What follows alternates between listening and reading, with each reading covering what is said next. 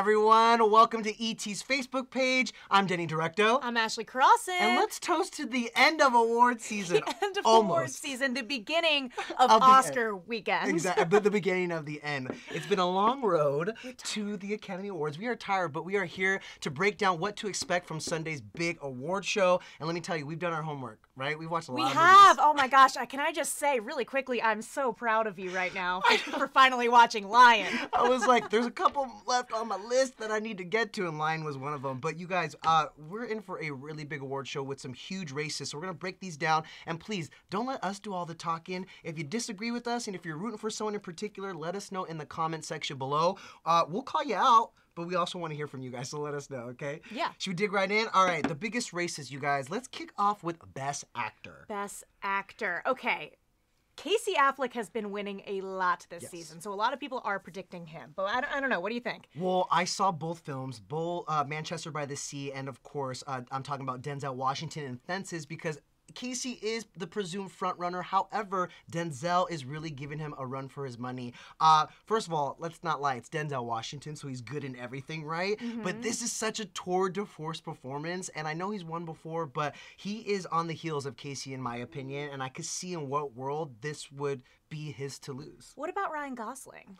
Do you not think he's a front runner? I don't know if Ryan is a front runner. I don't. I mean, La La Land, of course, got a lot of love. It's going in with 14 nominations. I don't think this is the category that they will take it. I mean, it's between Casey, who gave a really emotional and poignant performance, versus Denzel, who's a Academy favorite. And like I said, he just really like blazes through that screen. And my money's on Denzel. Okay, I was gonna say that too. I was gonna ask you who you're going for, and I'm gonna say Denzel as well. Don't you think? Like, Denzel, of course, beat him at the SAG Awards too, so I think he does have a little bit more of an edge going into this. And he was so shocked there. I was like, dude. He even called out You're Casey. Denzel Washington.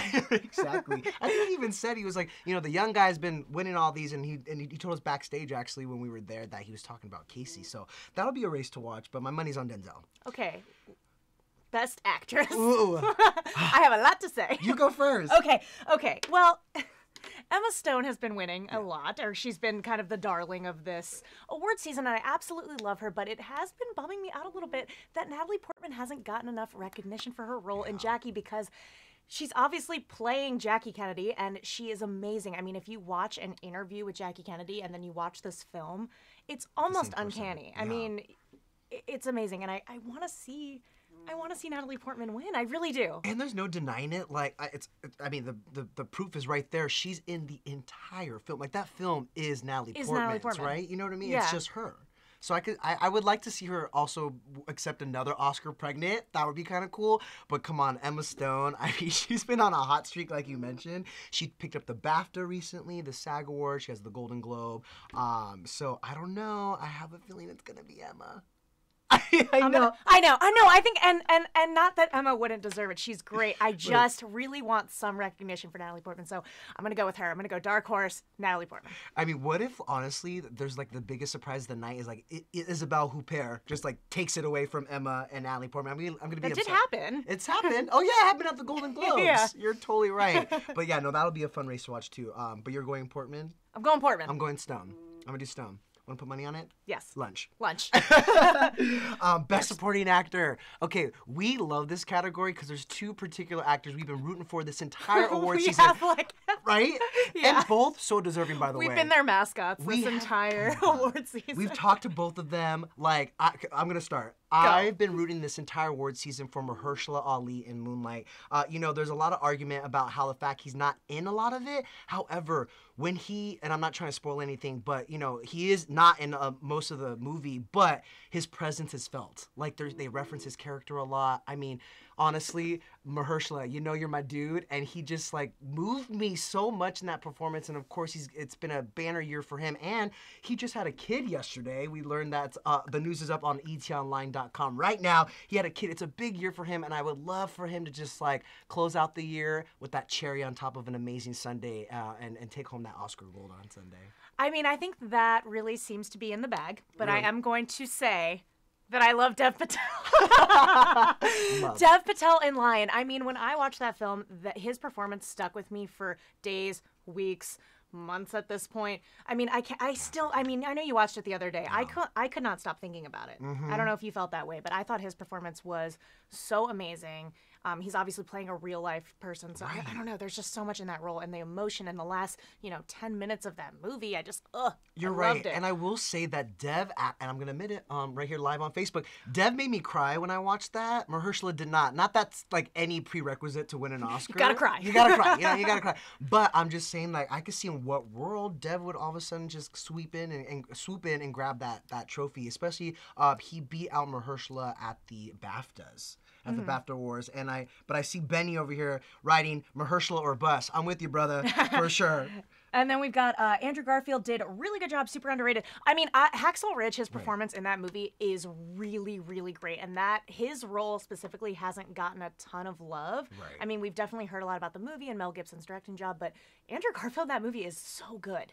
So many good performances this year. Like we're only talking about 2 per category, but like, man, did these people earn those nominations? Oh my gosh. Andrew's one of them for sure. Absolutely. But moving right along to Best Supporting Actress, I mean, I think this is the lock. I mean, there is no doubt about it that Viola Davis in Fences was incredible. She's incredible in everything, but she's also swept almost every award this season, and I'd be surprised if it did not go to her. Like, I mean, that's hers to lose. I agree. At the same time, nobody else in this category would be a bad...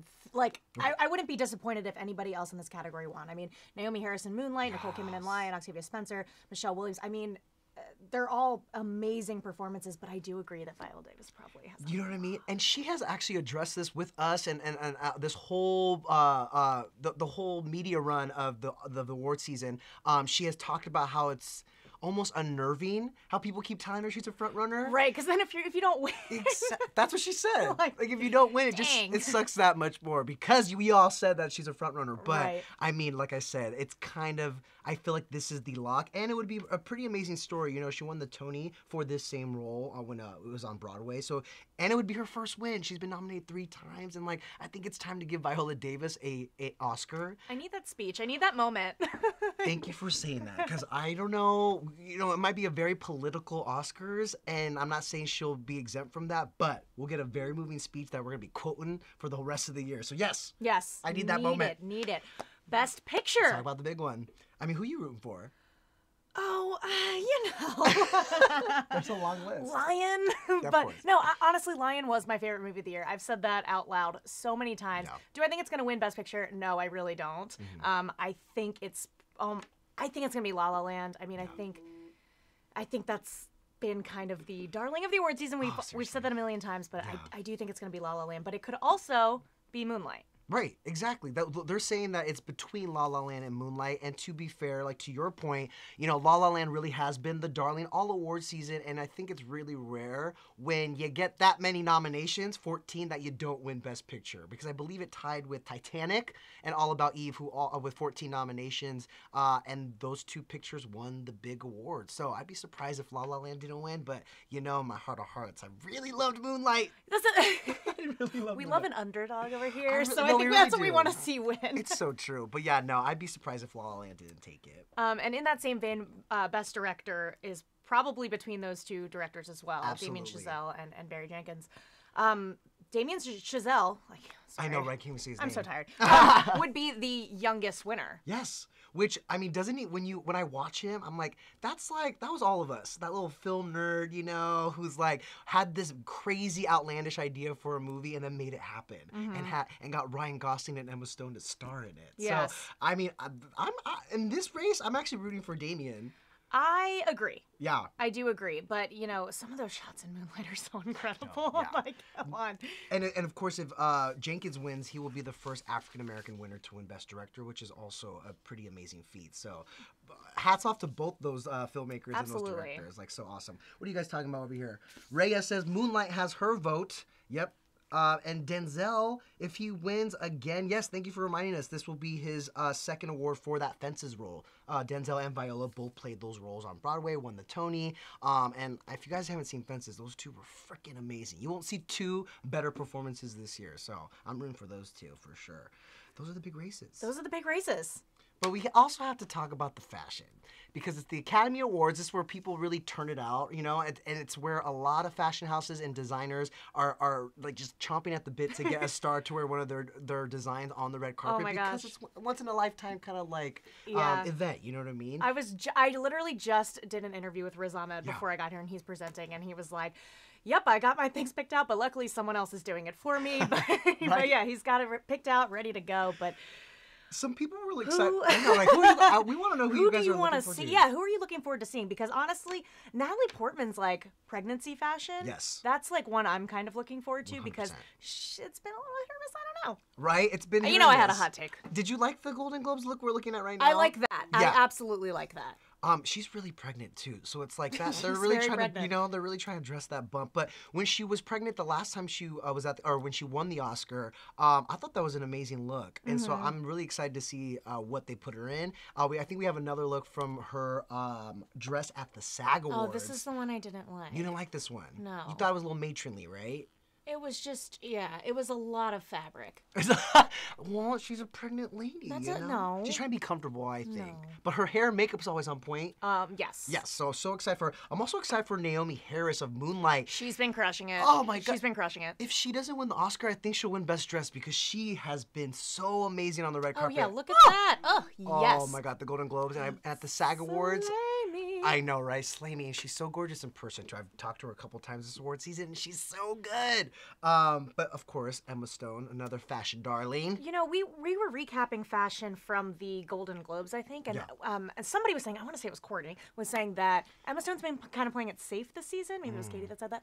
But I really want to see, I agree. I want to see her do something daring for Oscars. Maybe she's saving it. Like, maybe she's saving it for this night because it's the big night, it's the big award. Like she has I'm sure she has a little. That. That's not playing it. That's good. That's really pretty. No, but I know what they mean by that. Like maybe we'll see a pop of color. You know, some trends we're expecting. Speaking of pop of color. Pop of color. Oh, Miss Viola Davis. Look at that yellow. Blah blah boom. Yes. This is a woman who plays to her skin tone. She said that to us actually at the SAG Awards. She goes, you know, I want something to highlight me and my glow, and I'm like, you shine on, girl.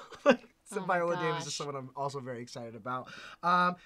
Nicole Kidman. Nicole Kidman can never do any wrong, right? Oh, yes. What did she do? She did the parrot that one time. She I did love the that. parrots at Oh, the look at SAG that. That's so Awards. pretty. Look at that with her, like, her skin tone. She just knows how to God, weren't we talking do the makeup for it and everything. Oh, there there's it the is. parrot. There's the parrot. That's someone who takes a risk. I loved that. I did too, actually. See, we need to see more of that at the Academy Awards, I think, you know? Yes. Shake it up a little, folks. Shake it up, guys. Weren't we talking about how Nicole Kidman in Lion, like, she needed those wigs because she's just so beautiful and it's kind of distracting? Like, you needed to kind of suspend your disbelief. Yeah, so it's like, you gotta tone it down, girl. tone it down, like, throw in her curly wig. Nobody's gonna believe you're a real human.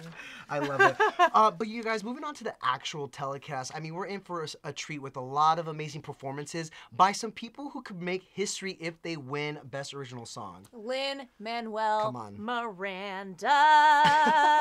Superstar. He is nominated for Moana for Best Original Song, and he could become an EGOT if he wins. Emmy, Grammy, Oscar, Tony. Yes, and he will be the youngest ever if that happens. He's 37 years old. The only Robert Lopez, who won for Frozen, was 38 years old, I believe. So yes, Isn't that and it's insane? the fastest Right. to become an EGOT. I think he would have been doing it in 9 years. So if he wins it, he collected all those trophies within 9 years. In 9 years. Epic. I mean, if there's anyone who's deserving of that, it's Lin-Manuel. And talk about a hot streak. Like, coming off of Hamilton, I think he even said he was writing some of these songs while he was still doing Hamilton. Yeah. So balancing those two completely different worlds, but also creating bodies of work that people are just obsessed with. Like, we loved Moana. Oh my gosh. How many times have you seen it now?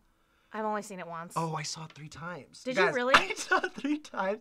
And those songs are so damn catchy. I listened to the soundtrack non-stop. It's so good, but you know, we actually talked to Lin about the chance of him. It's so funny you talked about how busy he was because I was with him last night at the Oscar Wilde Awards, which is J.J. Abrams' event celebrating people of Irish heritage, and I was like, I have so much to ask about. Like, do you have 25 minutes for me to talk to you? Because I'm like, oh, Mary Poppins and the Oscars and Hamilton, and But anyway, I did talk to him last night, and he is performing at the Oscars, so I'm going to give you a little peek of what he had to say last night.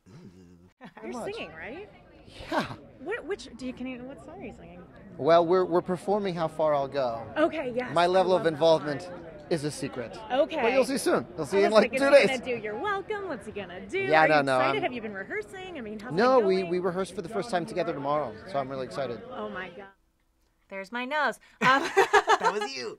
But yes, they are rehearsing possibly right now. And you know, he doesn't sing that song in the film. So Right. I'm really excited to see what his level of involvement is going to be. Yeah. Because he kind of teased, he was like, I'm in it. But he's kind of like teeing her up. I don't know. I'm really hoping those Oscars producers also don't hold back and make it like an epic set too. Cause come on, we need the water, the flowers, right? We need it on that ship. Like I'm looking forward to that performance for sure. I mean, he has some stiff competition though, and a couple of music stars, Justin Timberlake, but also one John Legend. Who? John Legend. You might have heard of him. He was, of course, in La La Land this year, and he sang a couple songs. However, he is subbing in this. He's subbing in on Sunday for Emma Stone and Ryan Gosling, who solos in La La Land. The songs got nominated, but they're not performing. And I actually talked to John at the NAACP Image Awards about the performance. He teased it a little bit and also explained why he's the one to do it and not Ryan and Emma. Take a look. Yes. He says he's roasting nobody, so I think you're good, John. Talk to us about this big Oscar performance. You're performing a La La Land medley, right? Yes, we're so excited about that. I'm proud to be part of the film. And I think Emma and Ryan wanted to focus on, Just enjoying it. enjoying the night, so they put me to work. Well, you're no stranger to the Oscar stage, right? What do you have up your sleeve for this performance? Well, we want to honor the songs. They're beautiful songs written by Justin Hurwitz and the team. And we're so proud of the film and the score and all the songs that were part of it that we want to celebrate that. And then, of course, you got the Grammys tomorrow. Good on him, by the way, to step in and do that because Ryan and Emma, y'all suck. Like, I was so ready for you guys to perform at the Oscars, but I'm just saying, as a fan, I wanted to see you guys perform those. By the way, you don't suck. You're actually amazing. Oh I my love gosh, you, but I love Denny Shade. But I really wanted. Didn't you want to see them perform the songs? Absolutely. But I also understand the pressure and the fact that you're also nominated. That's a lot going into one night. Yeah, Emma sounds probably I just want to get drunk and sit down and hang out and not have to get on stage and perform. I've got enough stress to worry about. No, for the record, big fans of Ryan and Emma.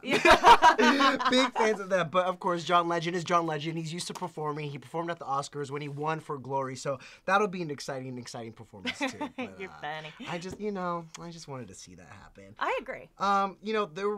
One thing people are talking about too is the In Memoriam because of course we lost so many huge stars and a lot of actors. And so expect something really sad. It was just announced by the producers yesterday that Sarah Bareilles will be performing the song, which she's gonna make us cry. I think Ashley. Oh, absolutely. She's an amazing voice, and like you said, yes, so many huge losses this year.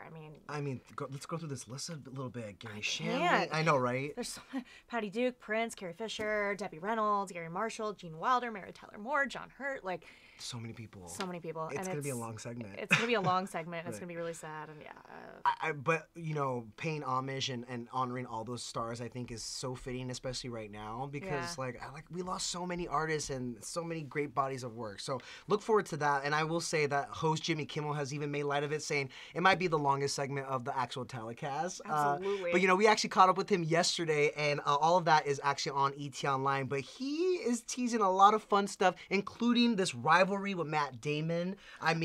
yeah. They have long been rivals, playing it up on Jimmy Kimmel Live and with press.